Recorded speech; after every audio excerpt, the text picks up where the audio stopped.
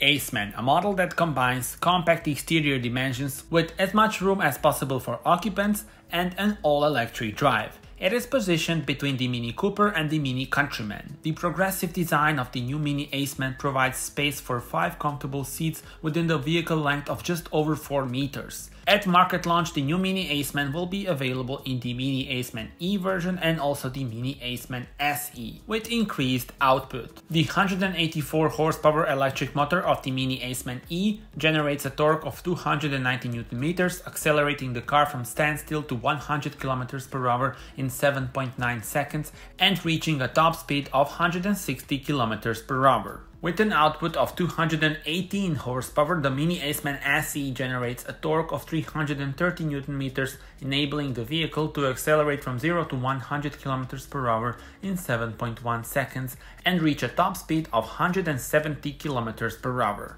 With an energy content of 42.5 kWh, the battery of the Mini Aceman E achieves a range of 310 km in the WLTP test cycle. The high voltage battery of the Mini Aceman SE has an energy content of 54.2 kWh, giving it range of 406 km according to the WLTP. Tell me in your comments, how do you like the new Mini Aceman?